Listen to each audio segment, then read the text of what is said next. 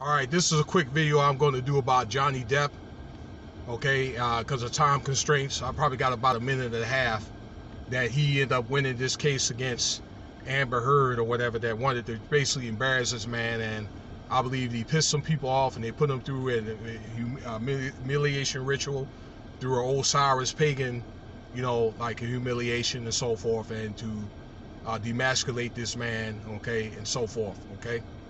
That I think that he thinks a little bit different. He's one of these white men with swag that probably doesn't. I don't know. He's not the typical white man.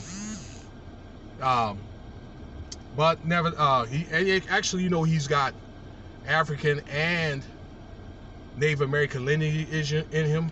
But nevertheless, okay, that these charges were dropped for domestic violence and so forth, okay, or any type of sadist behavior that Miss Amber Heard had brought.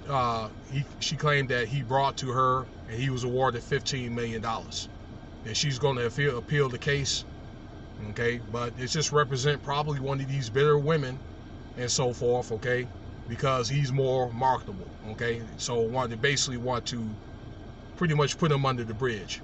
That's just what I think. But I will be doing another update on this man, okay. So just be careful in today's society there, gentlemen, okay.